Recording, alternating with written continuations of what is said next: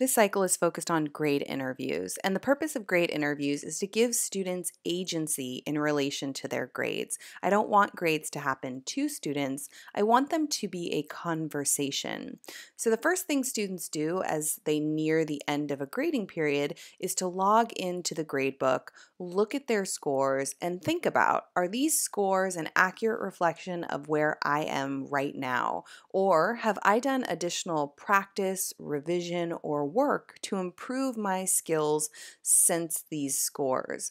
And if students feel that they have done significant work and made progress since the assessment scores, which were really just kind of snapshots of their skills and content knowledge at particular moments in a grading period, they can complete a Google form requesting a grade interview.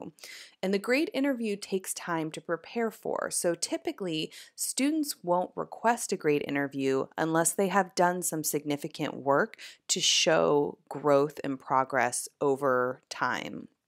And they have to come to their grade interviews prepared with a formal argument. So students will format the argument the same way they would format an argumentative paper or prepare for a debate. They need to have a clear claim about the grade they feel they deserve. They need to have three clear reasons, and these reasons have to be work they have done beyond the assessment scores in the grade book to show that they have made progress. And then as I listen, and they have 3 minutes typically in my class to present their argument, so it's got to be concise. They have to have their materials ready.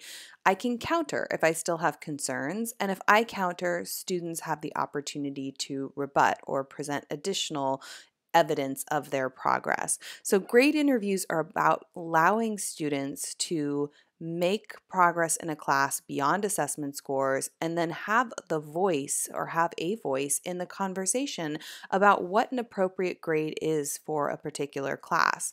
That can be an incredible motivator for them throughout the grading period to continue to revisit prior work, to continue to practice and make progress on their skills because they know they have this opportunity to sit down with the teacher and talk about what an appropriate grade in the class might be.